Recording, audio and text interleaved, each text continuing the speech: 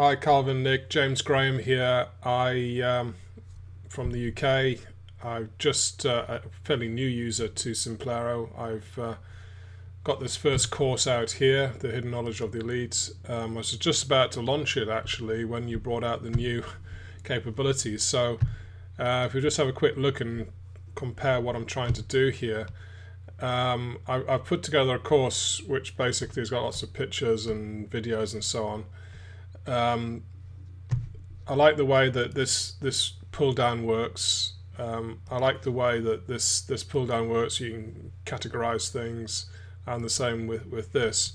Navigation obviously on the side is nice, and at the bottom you got the ability to do kind of the modules, blogs, and feeds and so on. So what's nice is you've got a kind of corporate feel, a nice sort of strong marketing feel with the hidden knowledge of the elite up here. And if we then compare that to, let's go into the membership site, the new membership site. Obviously you've done a great job, so well done on this. It does look a lot more powerful, a lot more modern, cleaner. So definitely a step forward. I just wanted to ask, one or two questions, which I think, from a point of view, I look at it from my customer's point of view, and one of them is the navigation. So on the top here, there's no navigation button to pull down the course modules. You don't get that on the forum either with the categories, and you don't get it on the blog. So if we go into the course itself, I think it's a great idea to create the courses like you've done. But you've got no header up here. There's no hero, and again, you're not getting this image, this strong marketing image, and this sort of feeling of being in a kind of powerful site, in the sense that it's a bit sparse. And I think that having a header up here, which would do a lot, as would the pull downs. So you're getting the same with the forum. There's no hero header up here, and the blog. But what I did notice on the pages side of things is that you do have this hero capability. Just since we're here, quick comment on this. It could be just me. I don't know what I'm doing, but what we've got is a situation where the sidebar is overlapping the actual. So as you can see, the hero here is overlapped by the sidebar. If we actually go kind of like down a level, I've actually put a couple of kind of levels down here. If we go into the orientation, that is actually what I would expect to see, which is the full hero on the right, and then the actual sidebar not overlapping it. So I don't know if it's just the way I've done it. Maybe this has an ability to drop and you get the whole thing across. I don't know. But yeah, I like this. I like the way you've done all, the ability to put features in and, add new sections. I think this is really great. So well done on all that. It's a big improvement. So let's just view the page. So what else did I want to say? On the theme,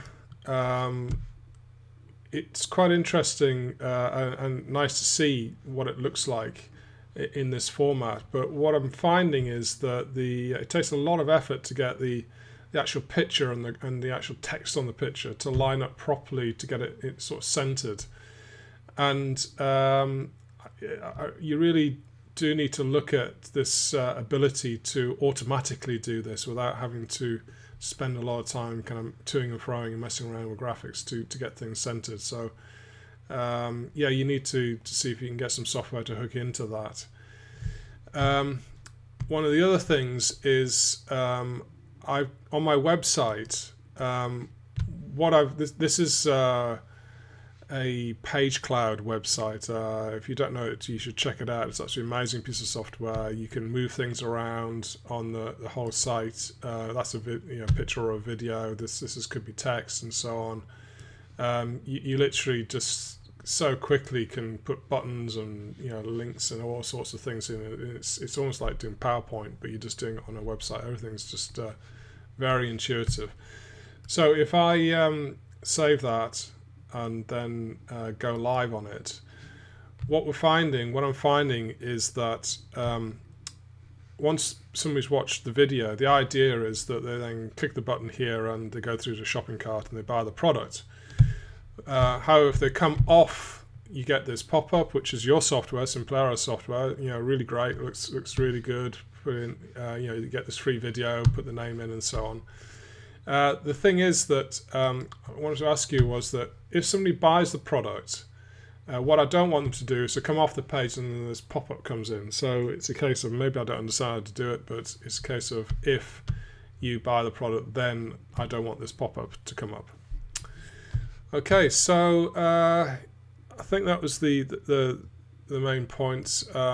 Deleting a membership site, I accidentally created one. I don't know how to delete it. I wasn't sure how to do that.